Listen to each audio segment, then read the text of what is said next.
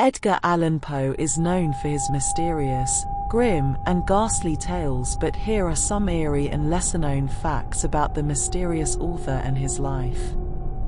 These are 3 intriguing facts that you should know. Number 1. Poe had a deep affection for animals, particularly cats. He had several cats throughout his life, and one of his most famous poems, The Black Cat, explores the darker side of this affection.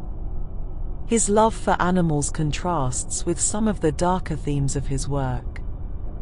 Number 2.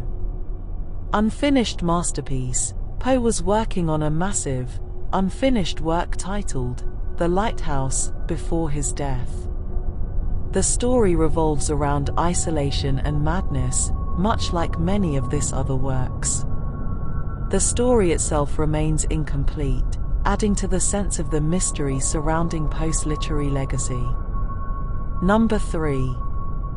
Poe's stolen skull. In a bizarre incident, someone stole Poe's skull from his grave in Baltimore in the late 19th century. For many years, the whereabouts of this skull remained unknown. It was eventually returned to his grave in 1949, but the circumstances surrounding its disappearance and return are eerie, to say the least. Thank you for watching. Please like and subscribe to this channel. Quoth the Raven, nevermore.